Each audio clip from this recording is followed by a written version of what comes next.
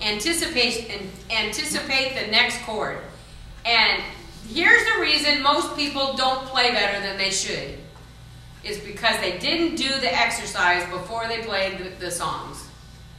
And you know what? Most people are so busy trying to learn a song that they don't learn the theory and they don't do they don't build the foundation. They're just playing. They have no idea what they're playing. They have no idea what they're doing. They're just going, that spot matches that note, and I know this chord because it feels like this, and that's it. It's like learning to read by memorizing the words.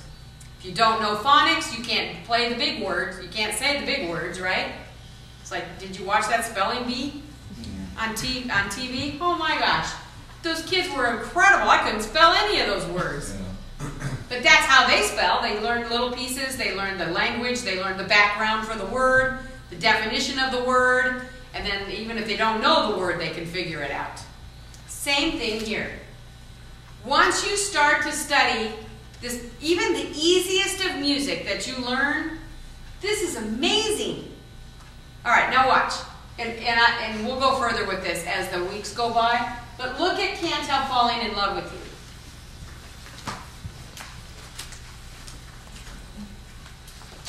All right? So check this out. What key is it in? F. The three major chords in the key of F are F, B flat, and C, right? Mm-hmm. The minor chords are D minor, G minor, and A minor, right? Right. This one could be major.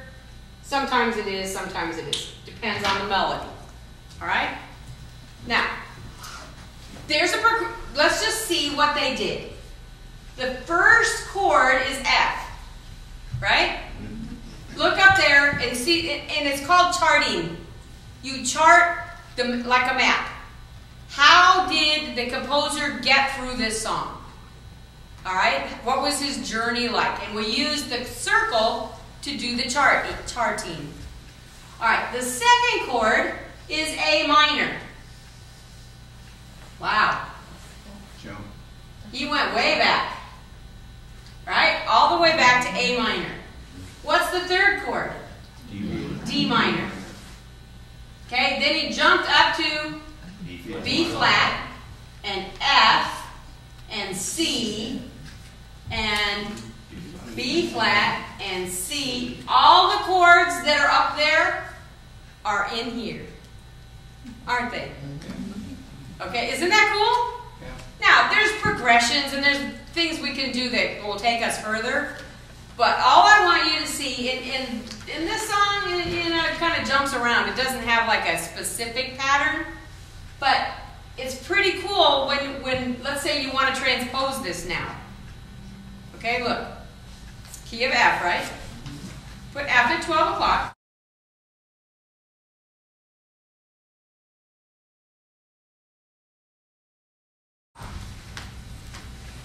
Okay, what are the three major chords in the key of F? F, B flat, and C. Now, I think I'm just going to leave those on the top rim, because I can see that one to the right and one to the left.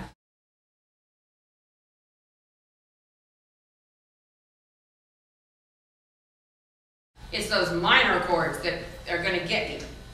So I'm just going to put those minor chords right underneath it. So under the F, let's put a D. And look, there's my minor chords. D minor, G, and A minor.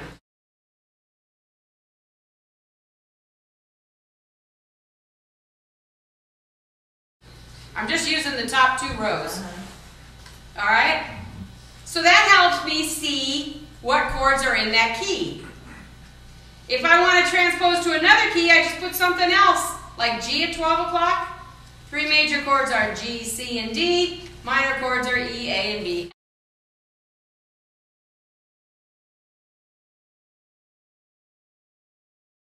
That really is cool. Is that cool or what? So it just kind of helps put things in logic. I got to see things logically. I don't play like Greg. I don't have the ability to just wing it in any key. So I've got to have some kind of logic and some kind of order in my head. And it doesn't always work, trust me.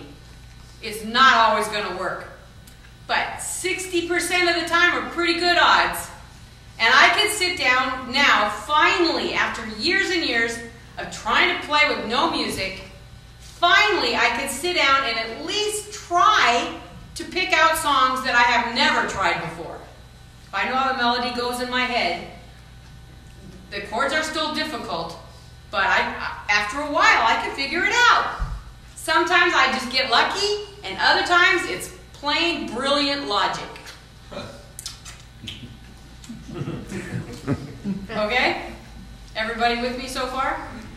Now, for the next few weeks, we're just going to continue on down this road, because pretty soon, just like Ross just had a light bulb moment, all these little light bulbs are going to start coming on, and we're just going to take a little bit at a time and give you examples in songs.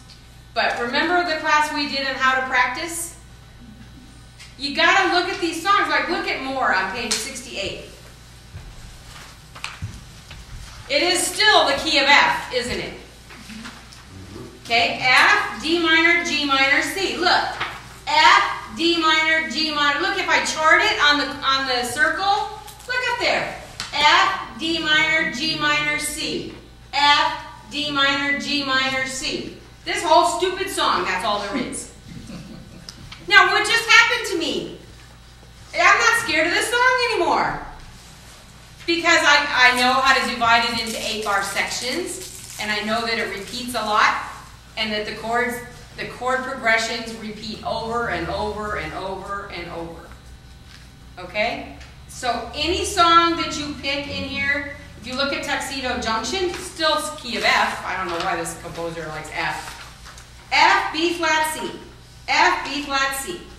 F, B flat, F, C. F, C7. F, B flat, C. Well, for crying out loud, that's all there is in this stupid song. Look, what are the 3 major chords in the key of F? F, B flat, C. That's all that came out of my mouth for this entire song. See, now I'm not scared of Tuxedo Junction anymore.